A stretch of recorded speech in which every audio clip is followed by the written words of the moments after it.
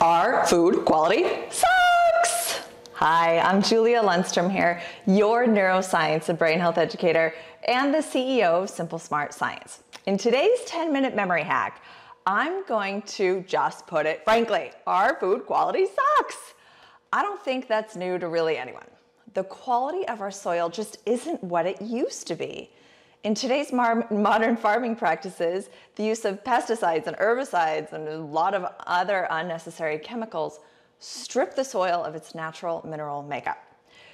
Do you ever take your vegetables or fruits and run them underwater only to really uncover a waxy-like film, or maybe the water coming off your produce starts to bubble a little? We can see how these practices affect the outer visible part of our foods, but what about the inside of our foods?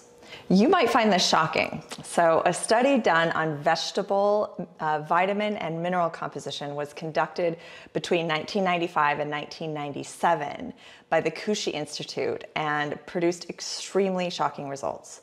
The study followed the nutrient density of 12 different vegetables and found that within 22 years, calcium levels had dropped by 22%, iron levels dropped by 37%, vitamin A, 21%, and vitamin C levels dropped by 30%.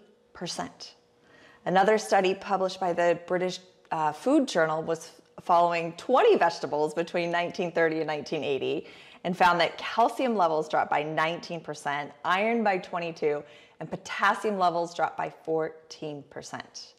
Maintaining the integrity of our soil is extremely important, not only for the plants, but for our health and our animals' health. If we're making an effort to eat healthy for our longevity and brain health, we want to at least be able to get the nutrients we hope to be consuming from our foods, but we're not. But there are ways that we can make this happen. Not only is it extremely important for our fruits and vegetables, or to get your fruits and vegetables from local organic sources, to, in hopes of getting better quality in your soil with more nutrient density, but we need to fill in the gaps of the nutrients we could still potentially be missing. And this is where fulvic acid comes into play. This is an organic natural compound that is found in soil and compost and marine sediments. Essentially what it does is give you a highly concentrated source of the trace minerals that really might not otherwise make it into your diet due to poor soil quality. There are many health benefits to consuming fulvic acid, like improved nutrient absorption, reduced levels of inflammation, which everyone needs, improved immune system functioning, increased neural protection, and improved gut functions. One study done on those with Alzheimer's found that regularly taking B vitamins and Shaljeet, which is a common form of fulvic acid, over a span of 24 weeks, found that their levels of their brain functioning stabilized compared to those who did not take the supplements. So whenever you're looking for a fulvic acid supplement, just as with everything else, sourcing and quality is so important. Opt for organic and sustainably sourced options when you're able to.